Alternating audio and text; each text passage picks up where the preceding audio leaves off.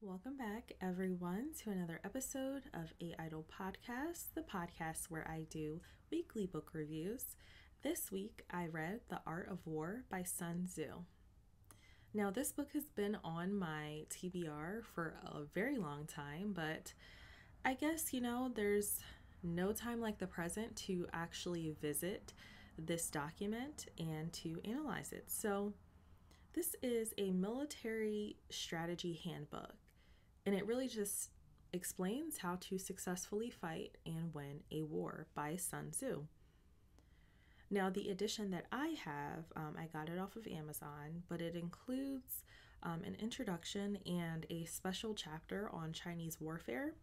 And it's kind of like a background of all of the wars that were fought in that area, and specifically targeting the battles that pertain to the principles in this book.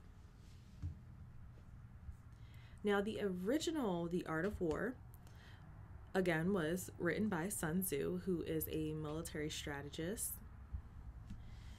In either the 5th or the 6th century, I've seen a few different dates. No one really knows exactly when this book was written, or I guess this piece was written, but it was somewhere around there. Now, it was translated into English by Lionel Giles in 1910. And again, this is the version that I have. And the introduction and Chinese warfare chapter were written by Brig General Thomas R. Phillips of the U.S. Army. And that was for the 1944 edition. And it was then republished in 2019 by Ixia Press. So you can see, just through the version that I have, that this book has gone through not necessarily revisions, but a few translations, republications, and adding and taking things out. So with that being said, because this is such a classic foundational book, there are a plethora of versions out there, and I don't think I have the full version. I think this one is just kind of condensed, especially once we get to how it's structured. But if anyone has read the actual, like the full version that was written in Sun Tzu's language, I would love to hear if there were any differences, or even where to buy it so I can compare and contrast. But yeah, I got mine off of Amazon. I think it was like $8 or so. So it's very short. It is 90 pages, and between the introduction and the special chapter on Chinese warfare, that takes up about 30 pages. So with the 13 chapters or principles, that leaves about 60 pages to go around. So this book is very short. And that's why I'm theorizing that I don't have the full version. But either way, the message I think is still very clear.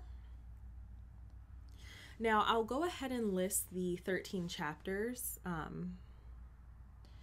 The first one is laying plans, waging war, attack by stratagem, tactical dispositions, use of energy, weak points and strong, maneuvering an army, variations of tactics, the army on the march, classification of terrain, the 9 situations, attack by fire, and lastly, use of spies.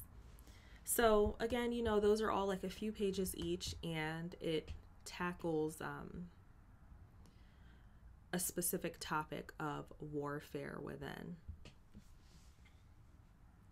So as far as writing style, this is an interesting book for me to have read and reviewed, just because it was obviously written so long ago that I'm just not familiar with the way that this author speaks, and writes to get across to an audience. Even when I read the book about the Roman Empire, it was written by someone who is living and breathing, the same era that I am right now. So it's hard to kind of get on that playing field.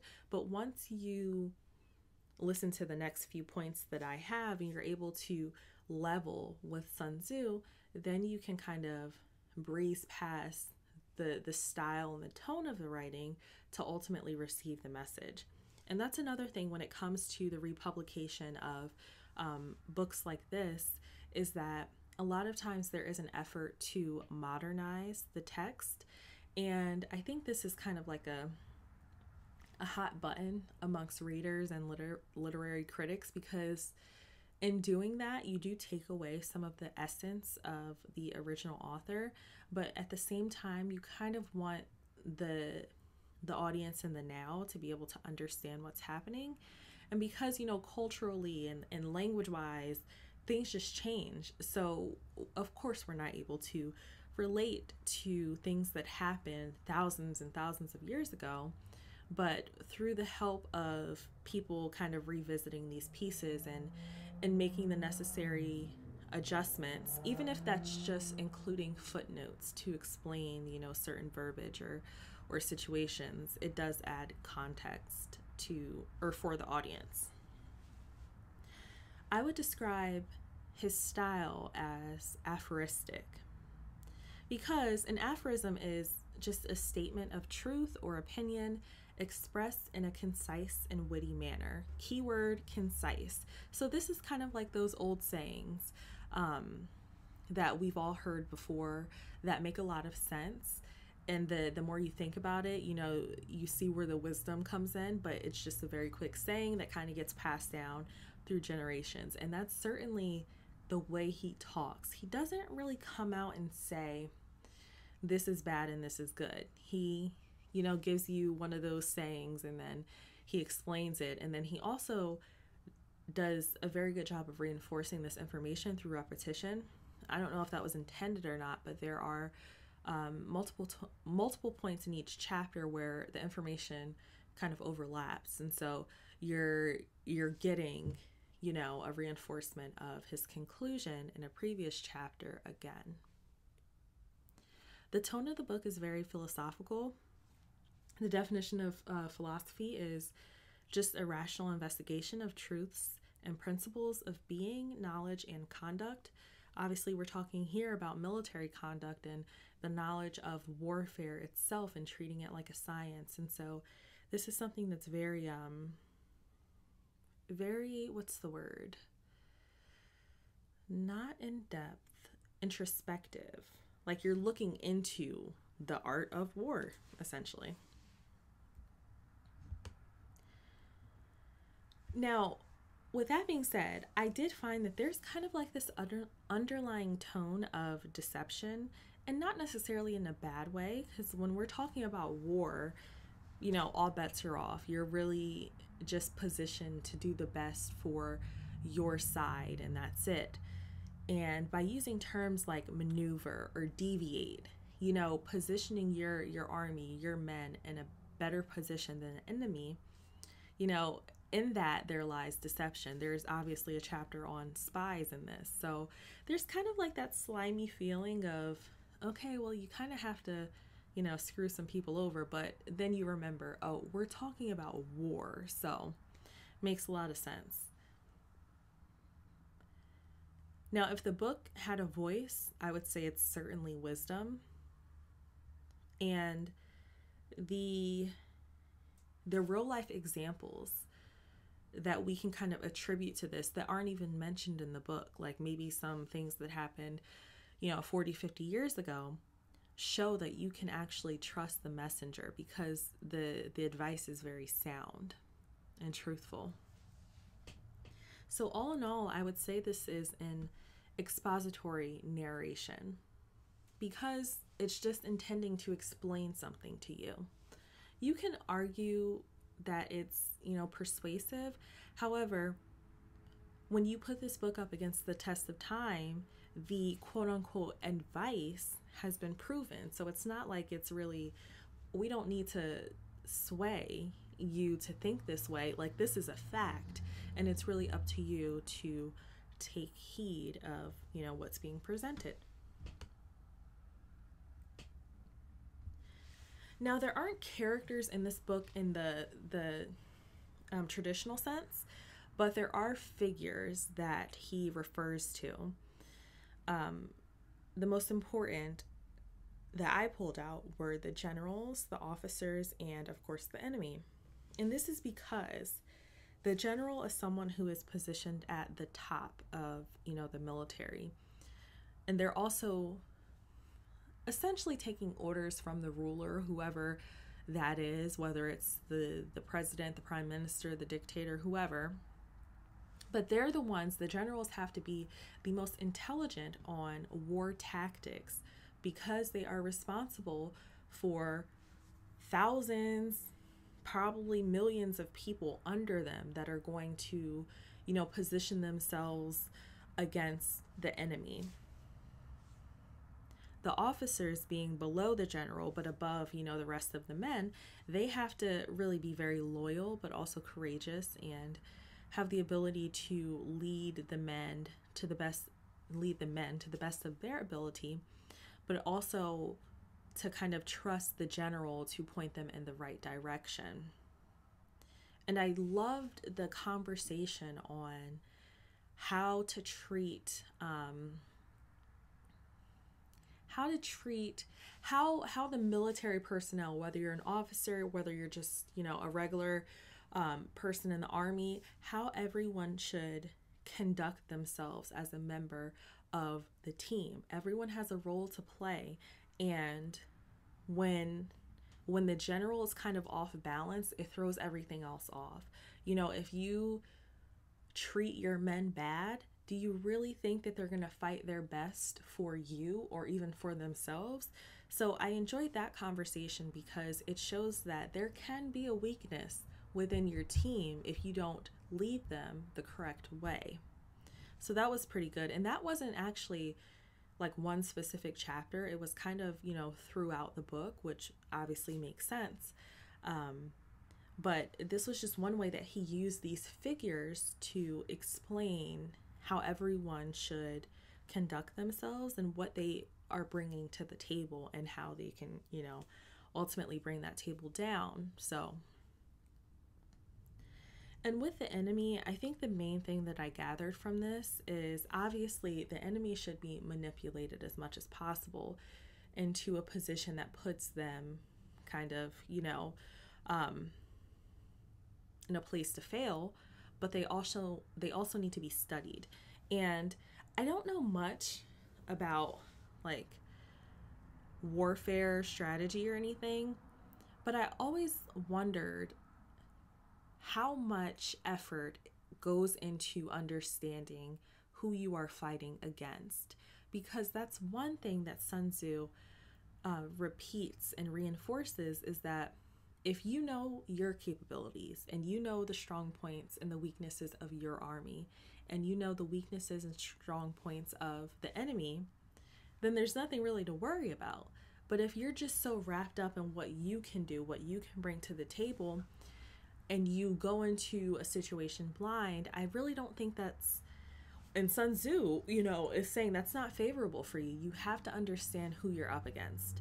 So, and I think that's probably something that happens pretty regularly at this point, but you have to understand, who you're playing against, because that's going to determine the game that you're playing.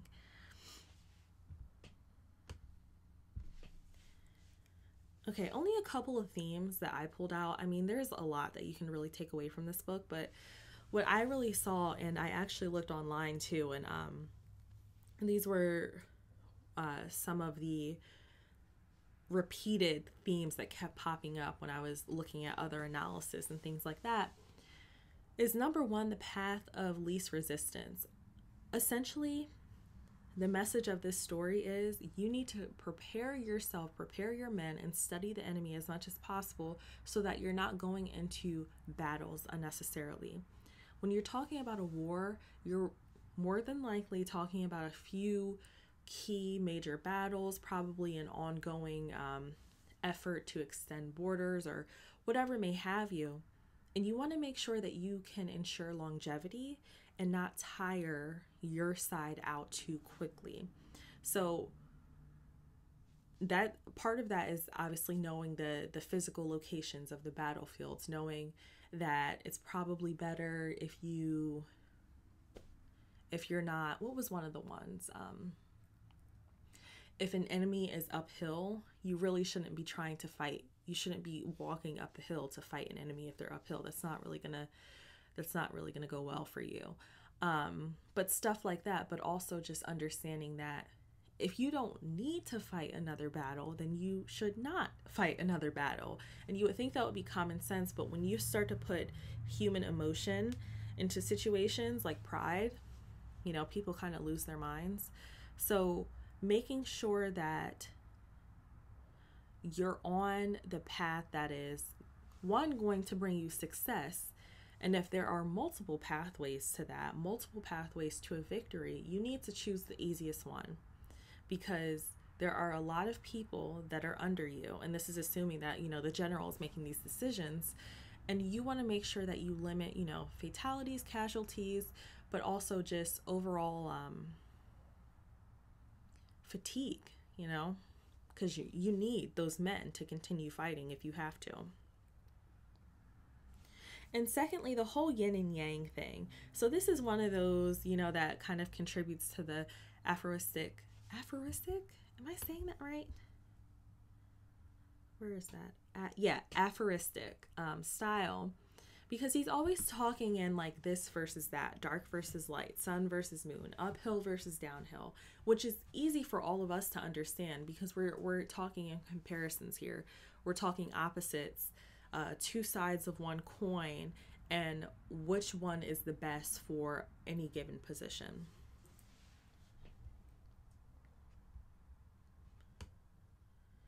Now, the author intention is very simple. I think it's very pure. Literally just, it's giving direction to generals on warfare. It's not like there's an underlying motivation here. This is literally a very raw version of what to do and what not to do. It doesn't really need much more than that. There's no long-winded conversations. It just is what it is. So with that being said, I know this was like a super short analysis, but now for my review, I think that especially my book, it's a footnote of several footnotes. The art of war combines discipline and strategy, and that's really it. And I think that the tone is particularly cunning and a correct analysis of warfare. So, everything is pretty much a fact in here, especially when we're looking at that time period. And we're really just talking about the capabilities of the people in charge. Now, hopefully, most of us won't ever experience fighting in a war. So in order to find, I guess, the motivation to continue reading this, or even to be able to insert yourself into the narrative, I would suggest reading it as a metaphor. So you can apply these lessons to your life. There's a lot of double meanings here. For example, you can kind of position this as like a workplace situation, a team situation where the leader, your boss or the supervisor is the general, things like that, or even just business competitors. One quote that you could easily, take from this book and apply it to your life is the ruler is heedful and the general is full of caution. This essentially means you're keeping your country or, your team at peace with the team intact. And that's very important. I think that specifically can be applied to a lot of workplaces. A lot of places are at war right now with like a labor shortage because people are just kind of, in and out. But again, the person at the top has to, know what they're doing, and then the general, whoever is overseeing and directly influencing and communicating with the rest of the team, needs to understand the situations and be full of caution, because the workplace right now everywhere is just kind of terrible. So I think that if more than like military people read this book, they would be able to apply it to their lives. It's not difficult to kind of swap the words out and be able to see where it is, your team or your business went wrong against whatever you're fighting against, whether it's another competitor or it's an internal issue or whatever it may be. The advice essentially still remains sound regardless. So now I do think that because this book is so foundational and so it's such a core part of history at this point, most of these principles are kind of common sense, and maybe not common sense, but they're just so ingrained in society. Like, of course, there's certain things you don't do in warfare. There's just certain things that you are aware of. And I think at this point, most of the top ranking military strategists are aware of this. And if the book is this short, for real, they all could probably read it, and it would help contribute. So, I mean, it's not like there's anything super new in this book, but again, it still very much remains and stands against the test of time. If I could critique one thing though, the structure is kind of all over the place, but I will say that shows that it really was very pure and genuine when he was writing it, because when you have something that needs to come out of you and you feel like you need to put it on a piece of paper, something you're passionate about, in this case warfare, he's just kind of writing down all of the points that he wants to get across to the generals, to the audience. But it's like, it kind of doesn't make any sense.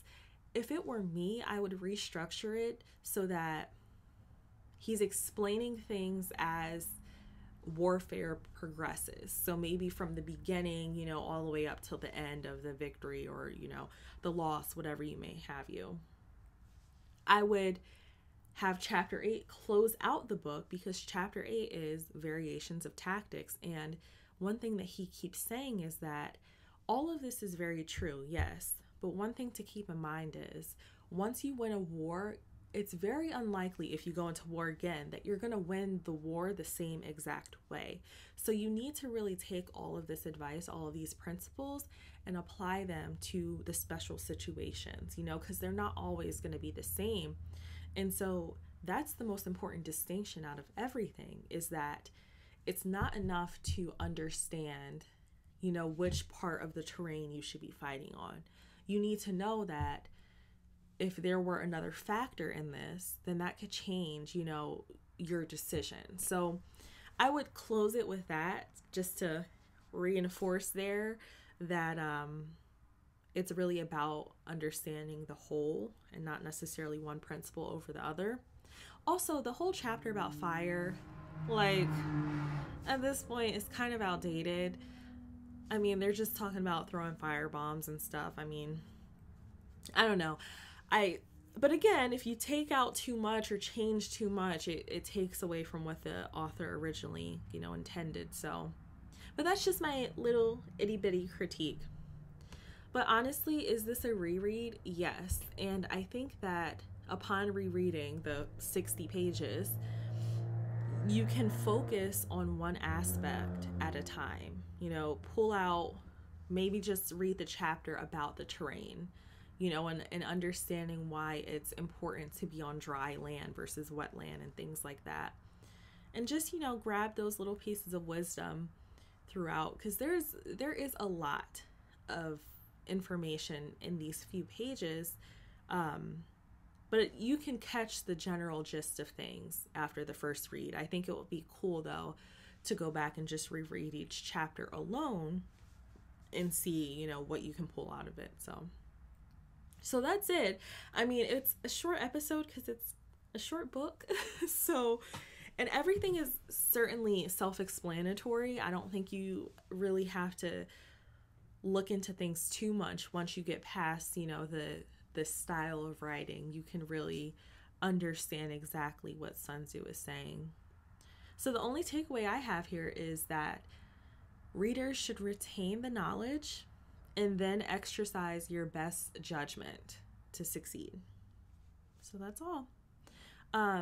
Either next week or the week after, I will be reviewing The Art of War for Writers by James Scott Bell, which is actually really interesting. So this review is coming up. I have a few books that I'm reading that they were either adapted into films or series, and so I'm gonna get those out this month. One of them is the second Bridgerton book, so that's gonna, because the second season is premiering on Netflix soon, so I will have that book reviewed. And then No Exit by, I want to say, Taylor Adams. And there's another book that was just recently adapted. So that's kind of everything that's going to be on the horizon for March. And you never know, I might just throw in a random book here and there because I got enough of them. So thank you everyone for tuning in to another episode. I will see you all next week. I hope everyone has a lovely weekend, and that is all. Stay safe.